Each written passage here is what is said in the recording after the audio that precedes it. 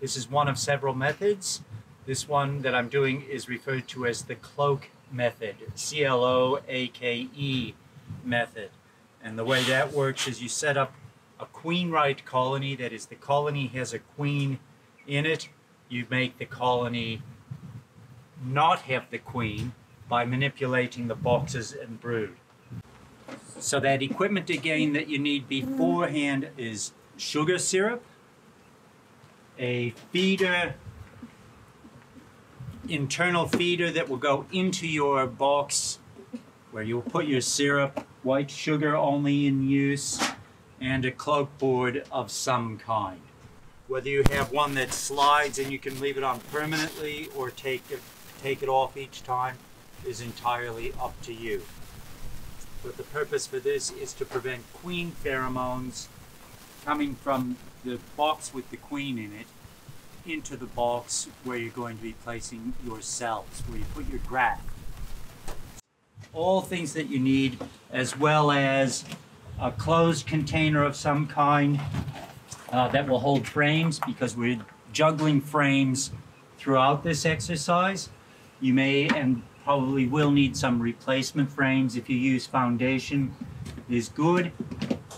And the other thing that you need is your prepared cell bar. This is one I prepared earlier, and one that you will need to have your cell cups ready, because it's advisable to place this in the day that you set up your cell builder.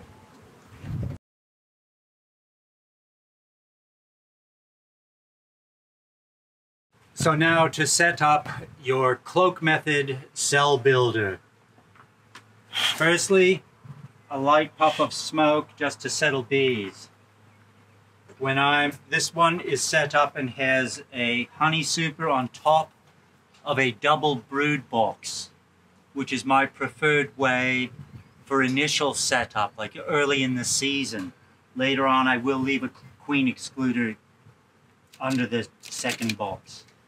Okay, so now we open, obviously, put what we can out of the way.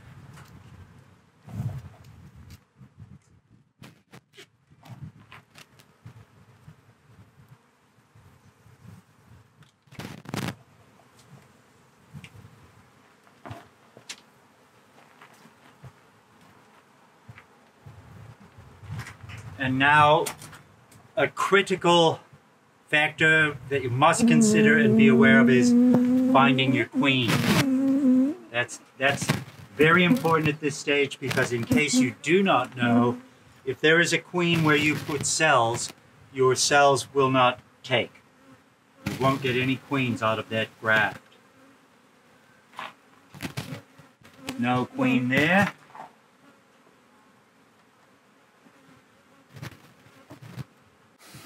And of course, it's always a thing with a double brood box. You have a lot more frames you need to go through to look for a queen. While you're going through looking for the queen, what you want are some food frames, that is with honey, and preferably honey and pollen on them, or nectar and pollen. As a food source, they do need a lot of space and a lot of energy to do this job.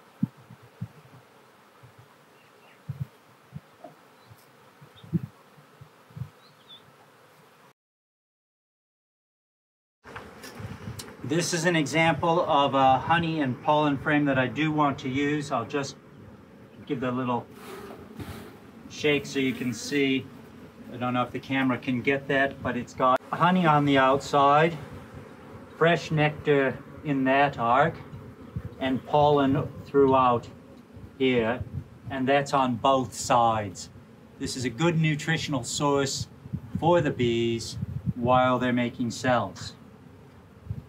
So I'm going to leave this one in there, because this box is going to become the box where I build my cells.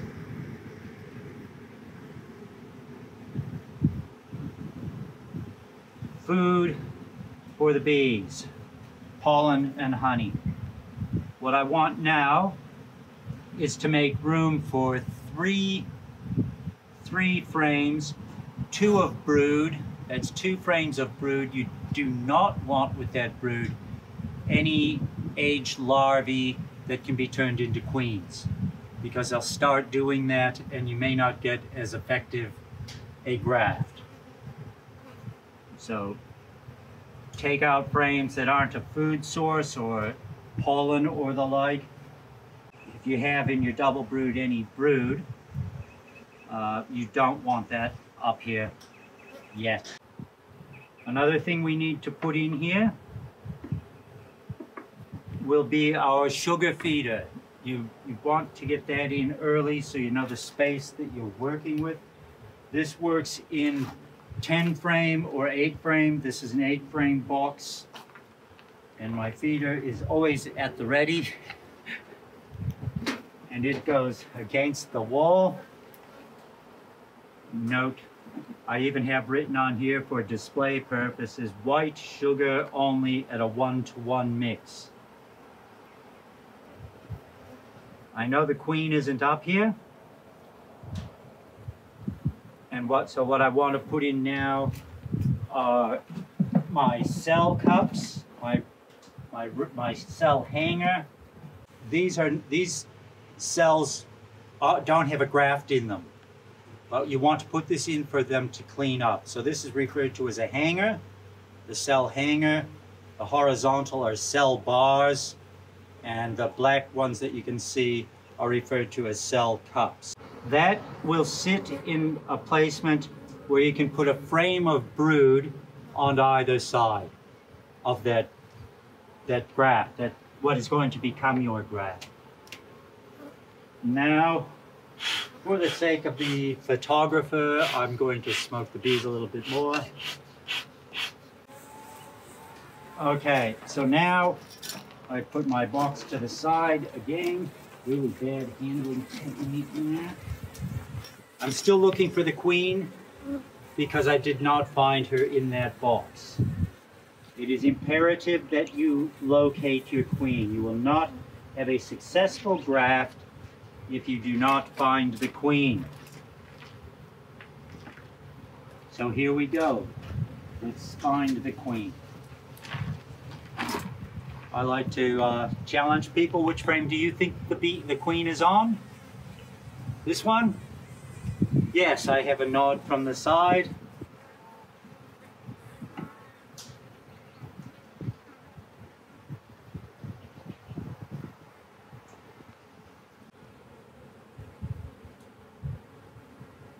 No queen.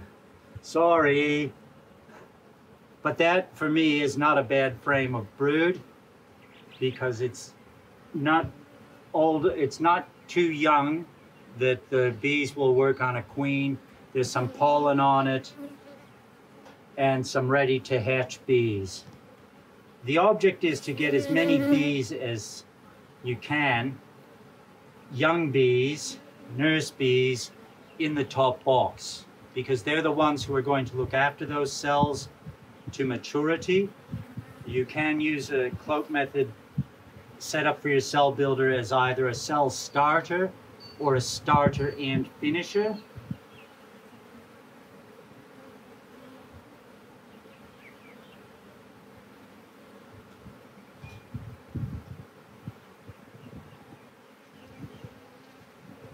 Another good frame. She's been working pretty hard. That's good. That's what you want.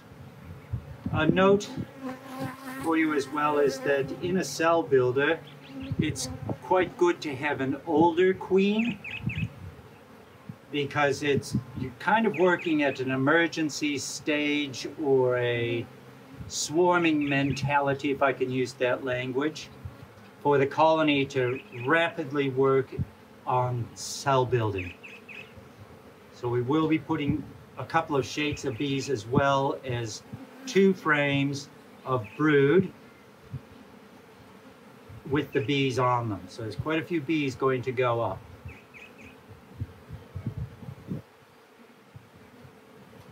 I have found the queen. And so you can isolate her any way you like as long as she survives the isolation. And for my purpose, I've taken out the couple of frames that I pretty well want to use. So I'm okay to put her back in. All right? But I won't. And the reason I won't is because I'm still going to shake some bees into my top box. Okay, so she's reasonably safe there. What I need to do now is take my frames of brood that I'm going to use in this upper box, in the cell building box. As you can see, that is a frame with brood pretty well right across. I like to have a frame that is quite full and near to hatching. That just makes the space more cramped, and they want queens so they can fly away and create a new colony.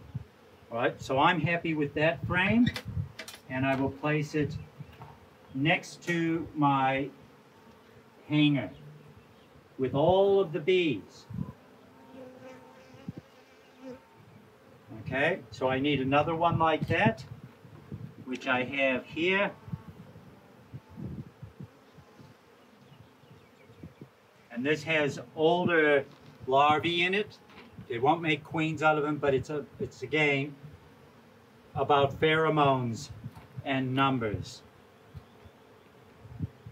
And I will put that in on the other side of my hanger.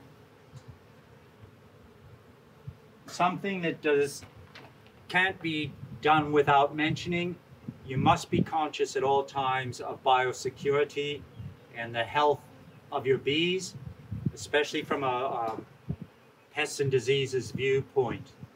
And nutrition is key to successful grafting.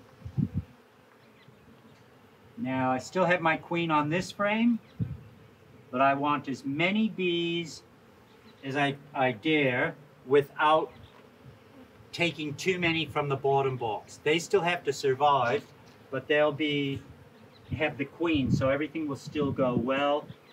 I'll do a couple of shakes.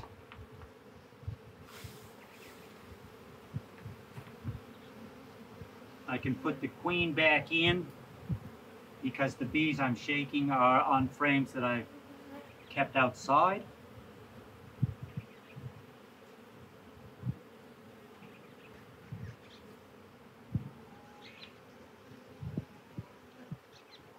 And put this back together.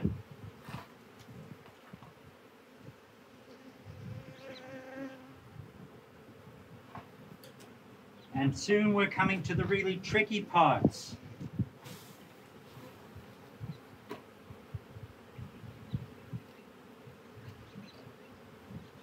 The tricky part being that at this point in time, you need to turn your bottom box 180 degrees so that the entrance is facing the opposite way. To this end, when I build boxes, and I would recommend this, I do 2 entrances, one at the front, one at the rear, which means you don't have to turn boxes. Having said that, I'm now going to turn the box. 180 degrees, and if you don't have the boxes fixed, just pick the whole lot up, turn it around. Ah, did somebody say, why do you do that? I'll tell you why. It's because we are going to set up the cloak board on top with the entrance facing the original direction. So now all of the field bees that are not in that colony, the foragers are out, will come back into my cell builder and increase that population further still. So now I can return the cell building part, box above, back on. any remaining bees on frames. You can see that one hasn't been anything but drawn out. The bees come off.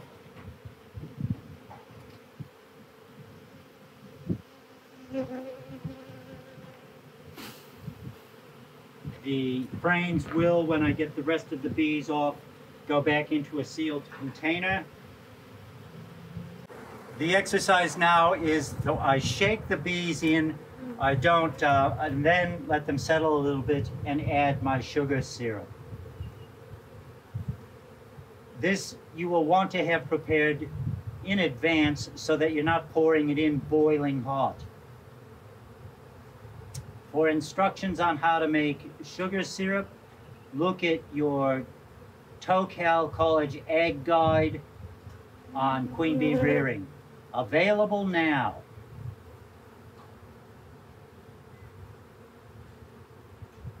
And I will, on my first day, fill that pretty well to the top. And then I can gauge what kind of intake there is in the couple of days to come. Okay, so remember, it's critical to turn that hive, face the original opening in the opposite direction to what the original was. Your cloak board will receive all of those foragers, and the foragers who leave the bottom box will go out forage, and they're orientated to this position where you will find them. Now, I have another box that has yet to go on. I use a clearer board. For those who aren't familiar, this is either a clearer board or an escape board. It has virtually one-way valve. I put it so that the bees can go from the top box into the box below, which again increases that population. I can then remove that box for the rest of the exercise without any bees, which means I have direct access when I want it to the cell builder.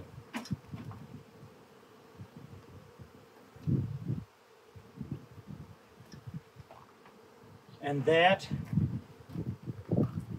as we can say, is pretty well that. Now, a couple of more words, always more words, try and stop me. A couple of more words. For my operation, I always did this over a period of 3 days. That's 3 days. Setup, as we've just done, is day 1. Day 2 is when I take out my hanger with the cups on it. I check the sugar syrup, top it up. I go and I do my graft. I then bring the hanger back on day 2. It's still on day 2. My graft is day 2, goes in the box. And then day 3, I turn the boxes back around to the original configuration. Does that make sense? So what I do then is this box will be gone because I've done the clearer. They're all gone. I leave this box in that orientation, but I remove the cloak board or take the slide out of the cloak board, turning the box to original entrance. Only one entrance back to the original on day 3. So 1 is setup, 2 is graft, 3 is return to original position with a queen excluder.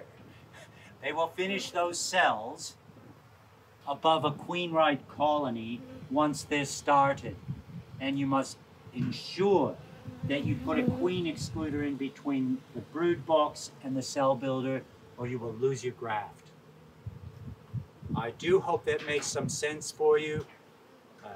Watch it again if you need to. Contact us if you need a bit more help with that. But you can raise queens, and this cell builder method, that's the Cloak Method, is easy to use once you get the hang of it. Thank you for your time. All the best with your queen rearing. It's great. Everyone can do it.